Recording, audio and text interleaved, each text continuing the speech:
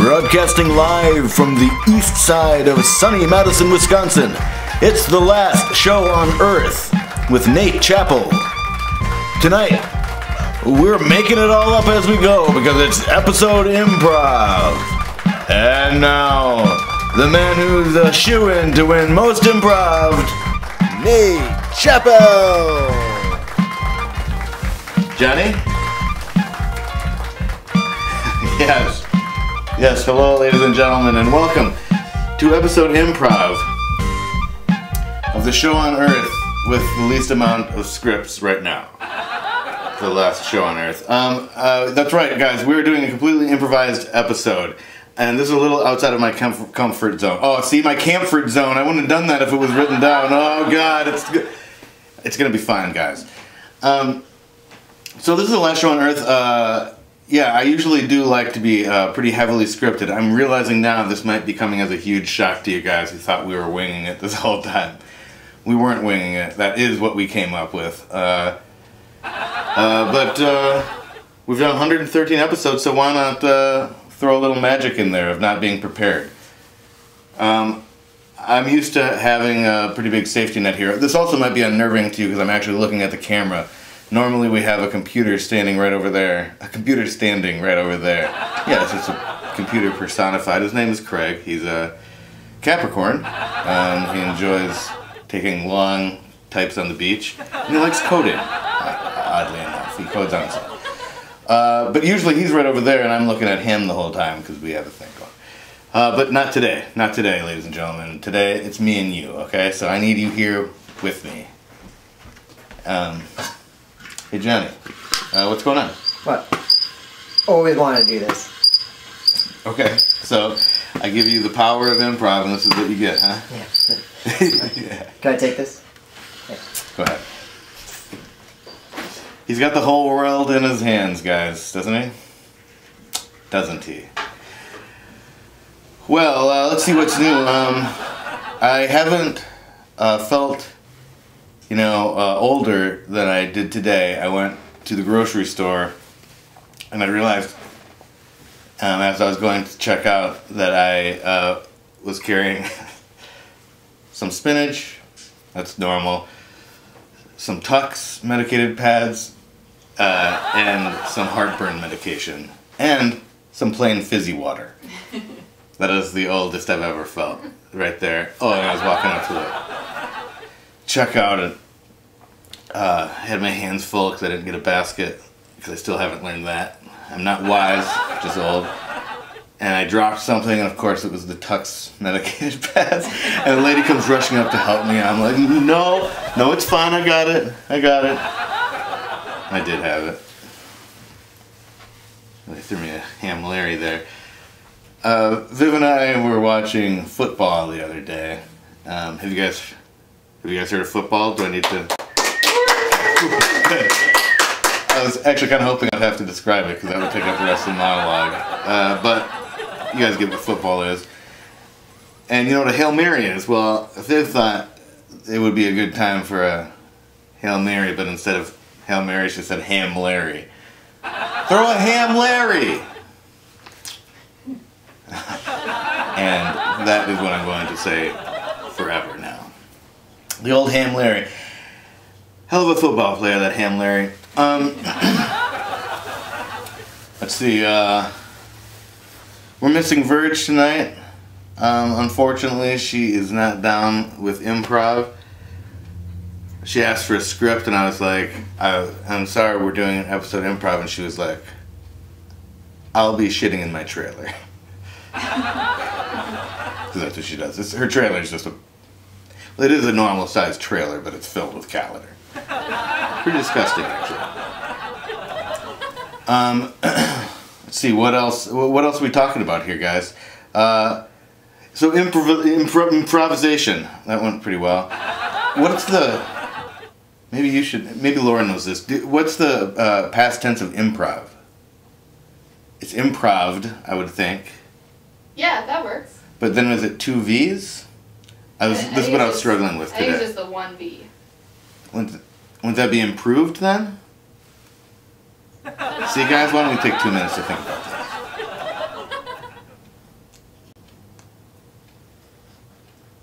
Oh, hey everybody, come here. Oh my God, what great timing. All right, ladies and gentlemen, it's Virginia. Virginia, ladies and gentlemen. Yeah, she's back to save the day. So, Virg, what have you been up to?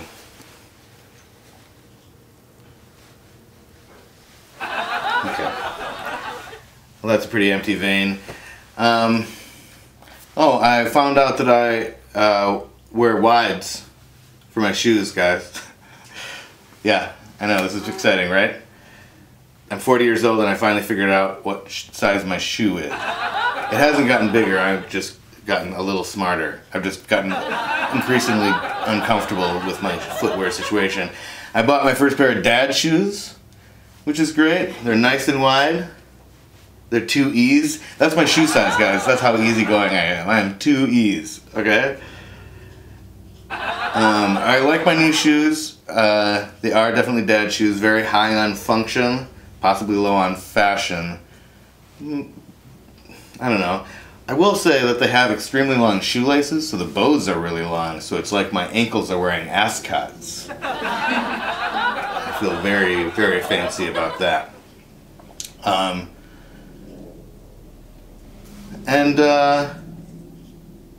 think that's all I've really got. Oh, I know. I've got duck feet is the situation here, guys. I've got the feet of a duck and the heart of a lion. So, do you know who else has the heart of a lion? Carl Lewis. And he's going to intro today's daily affirmation. Morning affirmation? Oh, I need a script, guys. I'm security guard Carl Lewis with today's morning affirmation.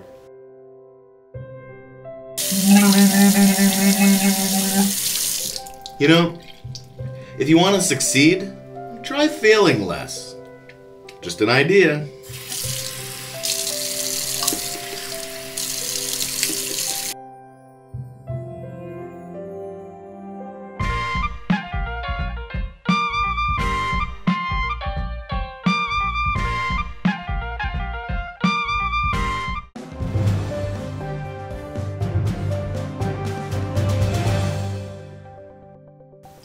Welcome to my week in review. I'm Nate Chappell, and this is my week. On Thursday, I shot a music video with Chewbacca. He isn't in the movies lately, and so he's looking for a second career. He was singing a solo in this shot. On Friday, we got a gift bag on our front porch. It's a gift from the neighborhood, really. We got some napkins, banana, ashtray, and the single Newport. That was the 5th day of Christmas, I guess. Oh God. And on Sunday, Virginia was like, ah, as she approached impending death. That's my week in review, ladies and gentlemen. I'm Nate Chappell saying my week was better than your week.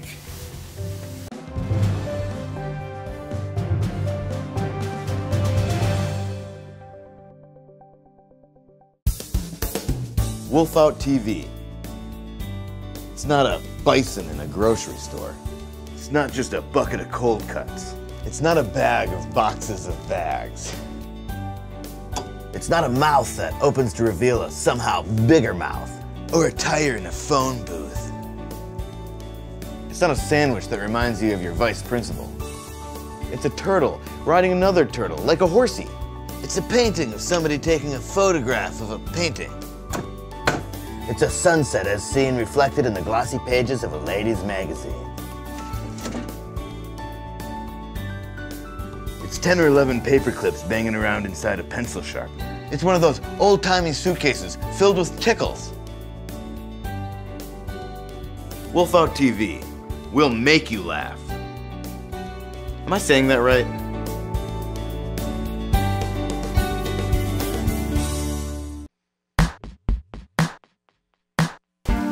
I just don't think this wig's gonna... Oh, hey guys. Sometimes on the last show on Earth, not everything goes according to plan. Then again, sometimes everything goes exactly according to plan, like this time. The last show on Earth. We've got a plan. We do, really. Wolf Out Television presents Eddie, the world's first ever live claymation television show. Watch the magic as it happens, live. Eddie's one cool cat. I've heard he can be a bit catty, but Eddie says he's just misunderstood. One thing's for sure, this kitten likes to scratch. Eddie. Series premieres Saturday, July 19th, 8 p.m. to Tuesday, July 22nd, 4 p.m. Only on Wolf Out Television.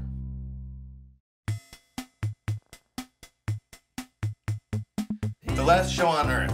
We set him up just to knock him down.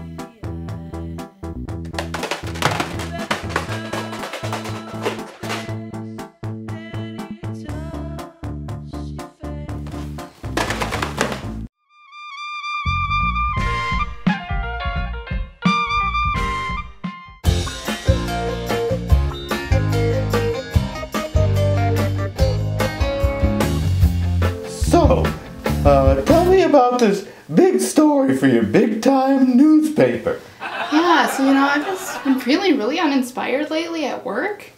And then I was thinking, I live with a ghost. Like, what kind of crazy story would that be? Oh, me, yeah.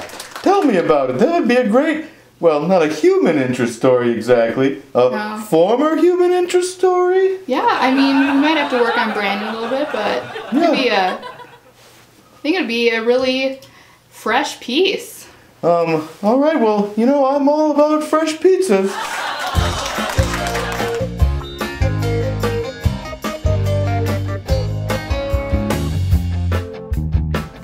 Oh, I just found my contact. Turns out I didn't need it. I've got my glasses on, so. Oh, I do that too sometimes. Oh, you need your contact? Anyways, let's talk about your contacts. You said that you've got some guy that you want to feature in the paper.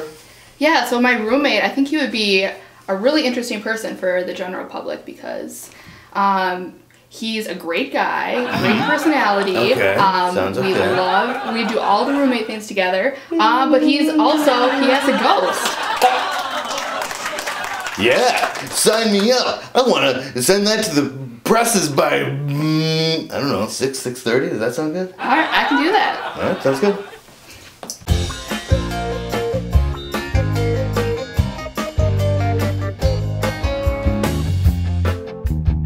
So, tell me, do we have a deal? Yes. Oh, yeah. That's great. I just need to be done by 6:30. 6:30, okay. Yeah. Should we, I don't know, do we take a picture? Do you want to ask me a question or what? Yeah, so we'll just start with what was your favorite memory from being alive? Well, let's see. My favorite memory from being alive was actually probably dying. I mean, it was a hard knocks life, you know what I mean? Oh, I hear ya. Yeah, I was in the traveling company of the musical Annie for several years. Oh. But were you Daddy Warbucks? No, I was Sandy. I'm a dog. Ruff, ruff. I've been living with a dog this whole time? Yeah.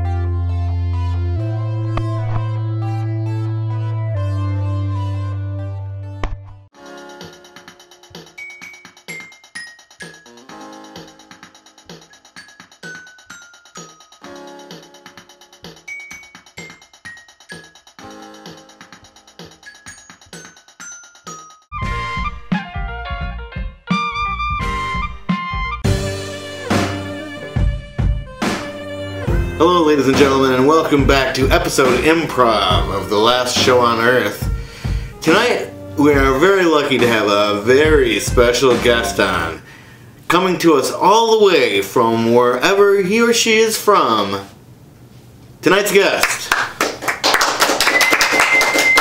Thank you so much for being here. Oh, it's an honor. So, why don't you tell me kind of about what your day-to-day looks like?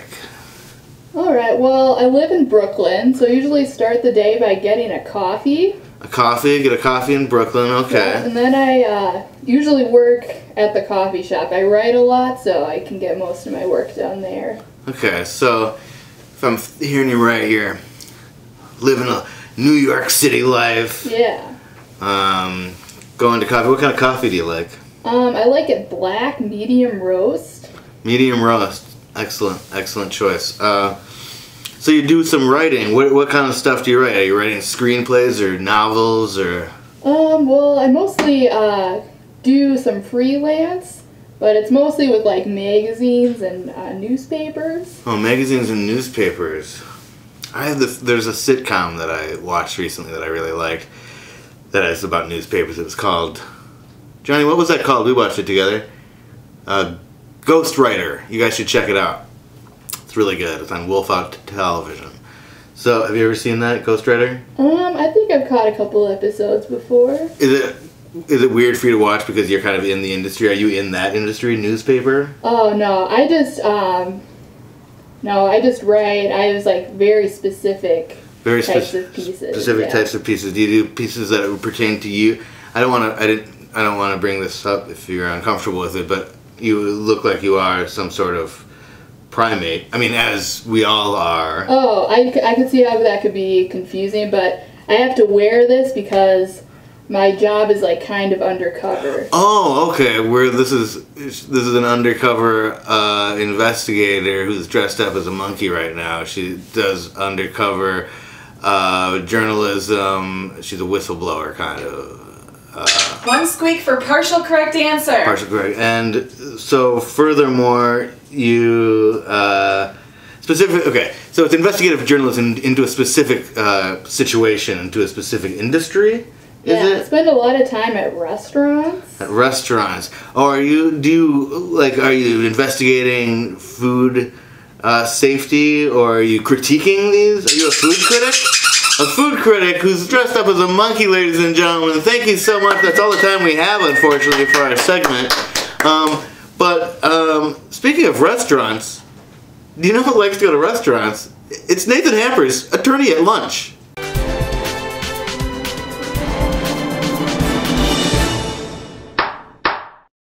I object, Your Honor. Badgering the waitress.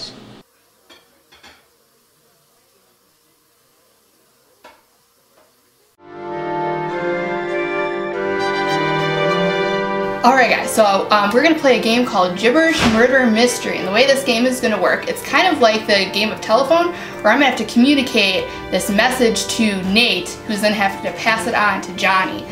So we're going to see like how much we get and how much gets kind of lost, because an added twist is that I need to communicate this using only gibberish and pantomime, so just a made-up language and just like kind of acting things out. So what we're going to do, this is a murder, so we're going to get the location of the murder, which is going to be a library in Canada, and then we're going to get them to guess the occupation of the murderer, which is going to be a doctor for bees, and then finally the murder weapon is going to be a toaster. So let's see how this goes. Come on in, Nate.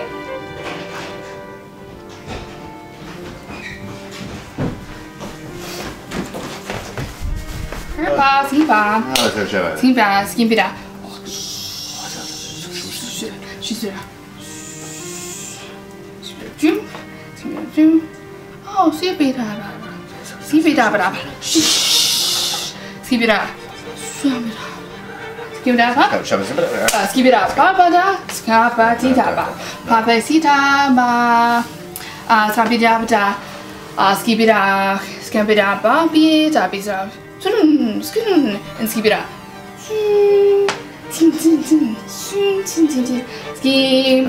Skibida. Scabby-da-dee-da-da. Okay, Scabby-da. Scabby-da-dee-da. Keep-it up.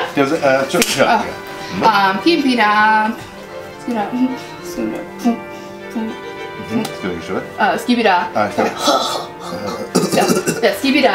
Skibida. Skibida. Skibida. Skibida. I'll check that out. Skibida. Skibida.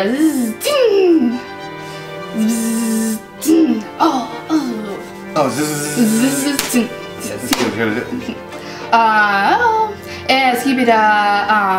Perpita. Skibida. Pump. Skibida. Pump. Skibida. Should we show it? Skibida. Yeah. Ding. Yeah. Ding. Skibida.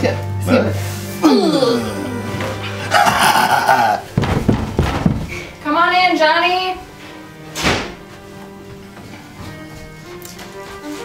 Scorby. Okay. Scubby. Okay.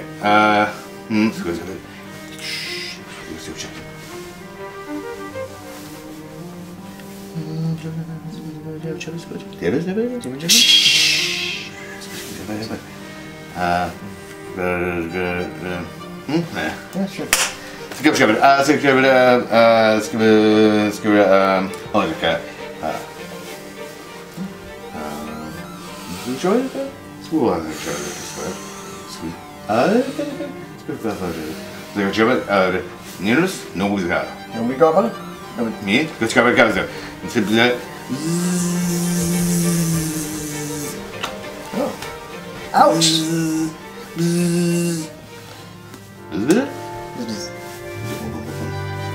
Huh? Shaboom! Okay, so example, what was it?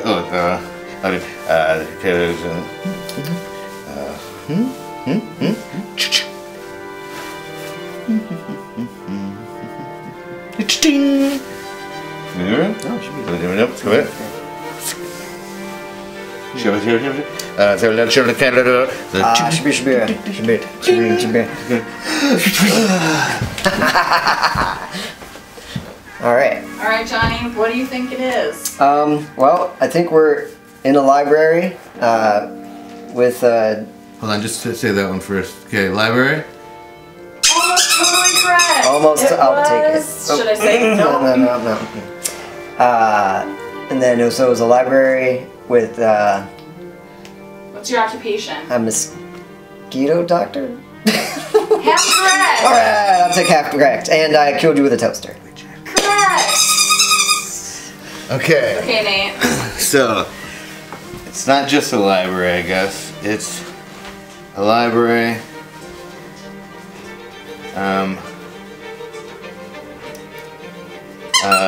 With I kind of forget what it was. With yes and maple syrup. A library with pancakes. A pancake library. Canadian library. Yes. And then the occupation was. What did he say?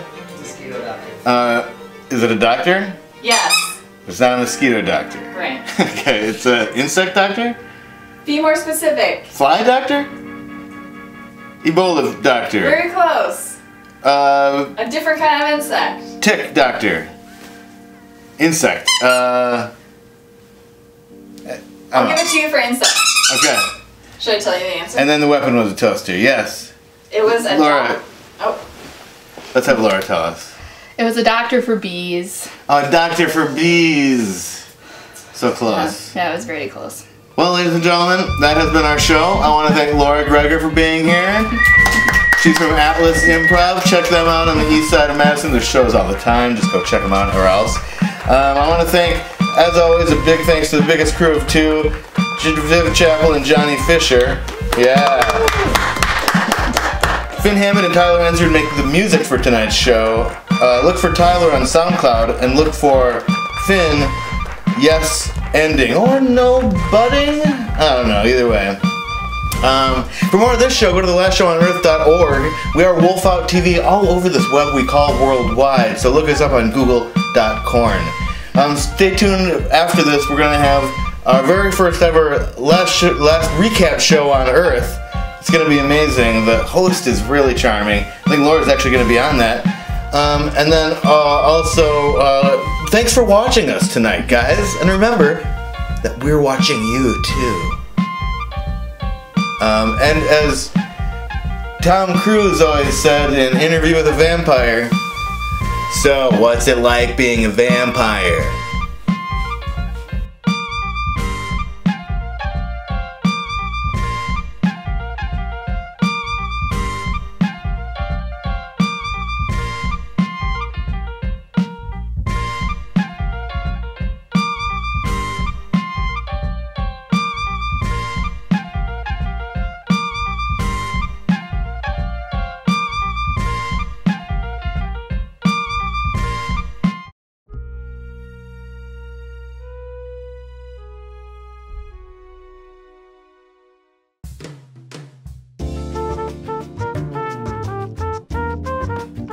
This is the very first ever Last Show on Earth recap show, or the last recap show on Earth.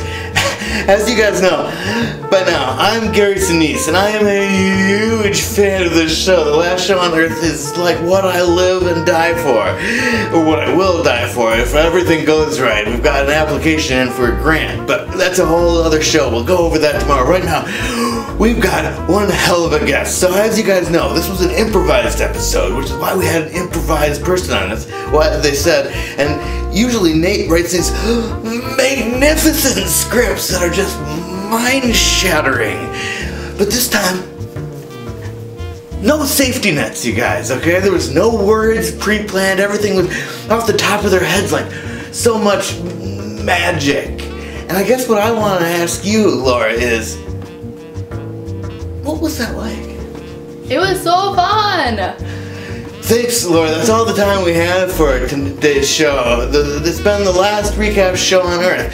I'm Gary Sinise, reminding you to remember to always watch the show, because the last show on Earth really is the last show on Earth. I mean, this is right after that, but you know what I mean. Thanks. See you next week.